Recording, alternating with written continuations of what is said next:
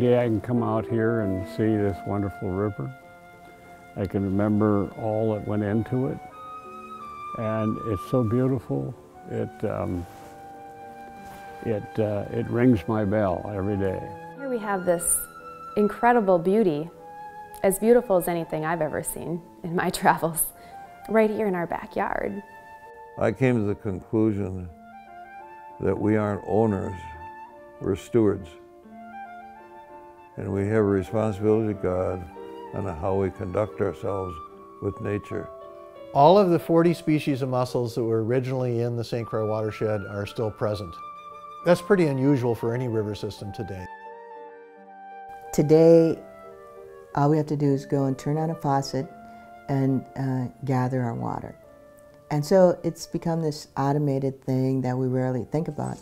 But when I was growing up and we had to haul our water every day, you have a relationship with that water.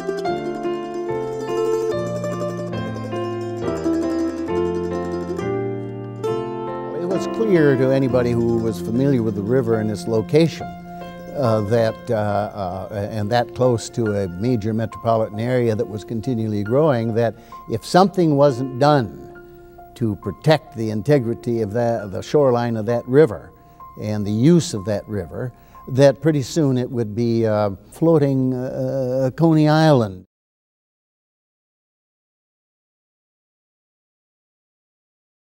The upper reaches of both the St. Croix and its main tributary, the Namakagon, are canoe and kayak country.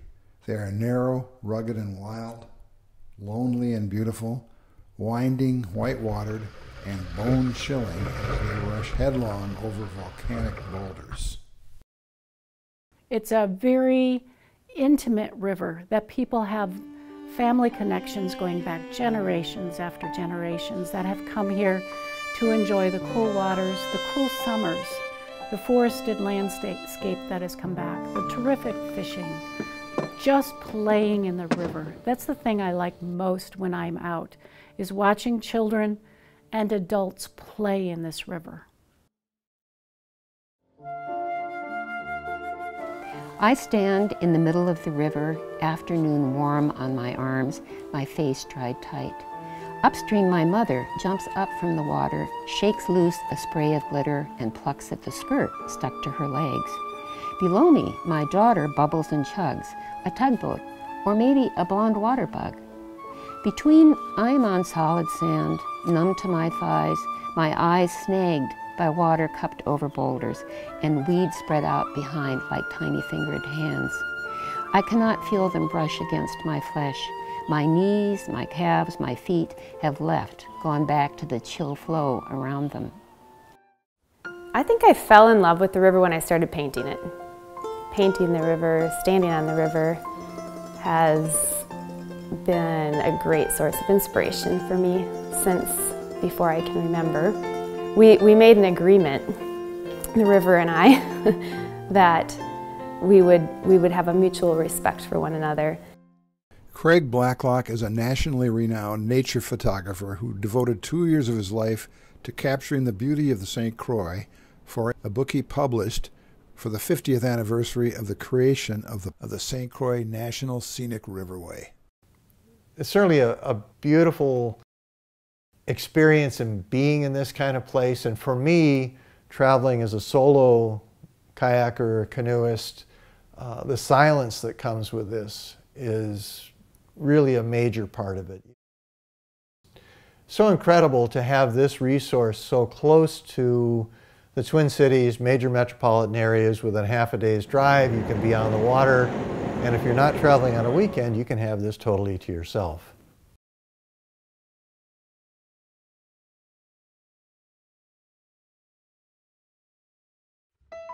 Water is the Earth's architect, perpetually at work designing and redesigning its features.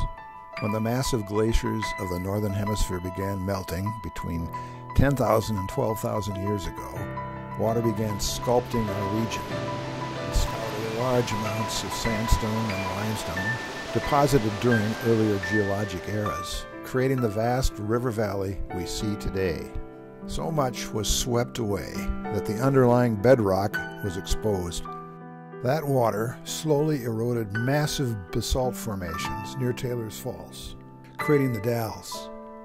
The power of moving water was also evident in the giant potholes at Interstate Park, formed when large boulders were caught in giant eddies in the glacial river and drilled downward to form deep holes.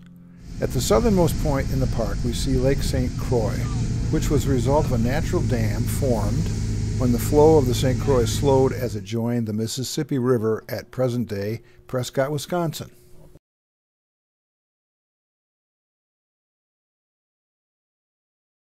Logging on the St. Croix started shortly after the Treaty of 1837 was signed. So by 1839, we have active mills. I think the first sawmill was up here in St. Croix Falls, and the first logs were cut down in Marine on St. Croix. So by the late 1830s, logging had started here on the St. Croix. And it's interesting reading about some of the explanations of how vast the resources were perceived to be, that this was an endless supply that would never run out. And it took a very short time in reality to completely cut all the white pines down. Among most tribal people, we try to think ahead at least 7 generations. And so when we're planning something, there's a lot of deliberation about how that's going to affect future generations.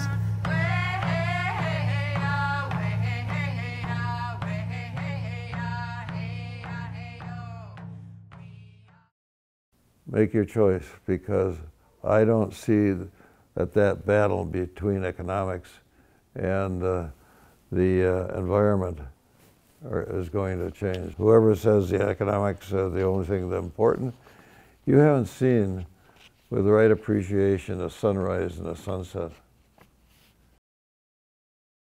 When a river is used for a log drive, the river itself changes. So the logging companies built a lot of structures within the river, wing dams, revetments, different types of bank stabilization efforts, so that more and more logs could be moved downstream. The sediment, the erosion that happens and ends up in the river, the change in habitat, because large trees can't fall into the river like they naturally would and create habitat for aquatic species. And I think of on our farm, those wide planks, a pine. So all of that's in our history of amazing change that has occurred because we weren't environmentalists, we were settlers and developers.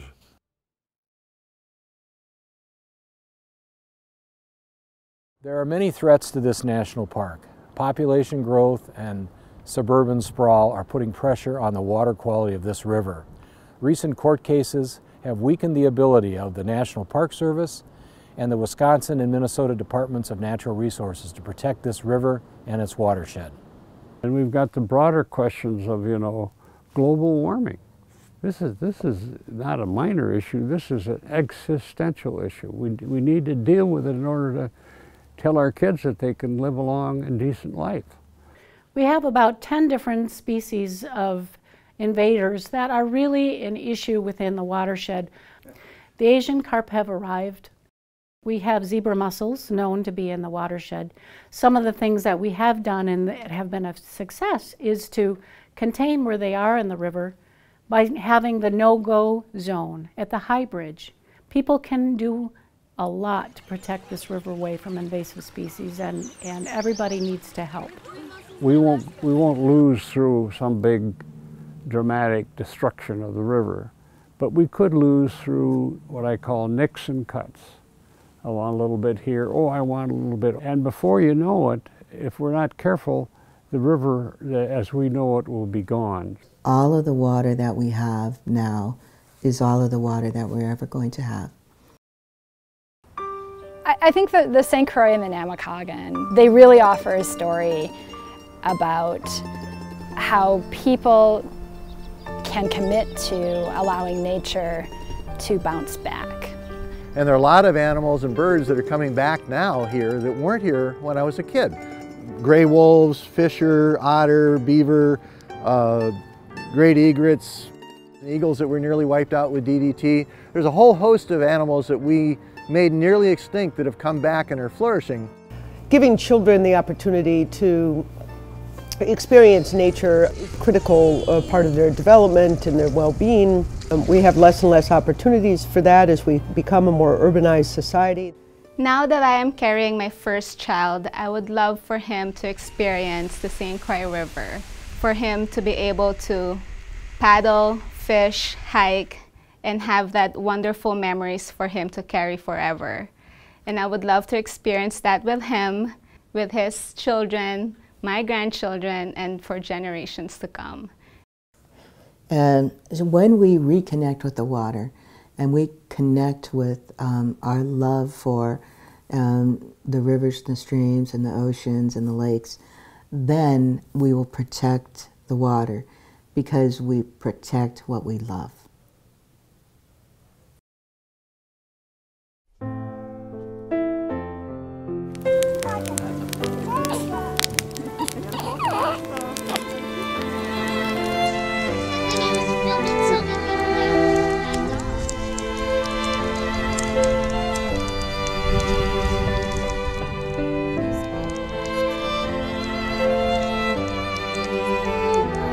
Dirty weather ahead, sir. Wind backing into the southwest. Seas confused. Ice falling. Never mind the weather. The ultimate test of man's conscience may be his willingness to sacrifice something today for future generations whose words of thanks will not be heard. Gaylord Nelson.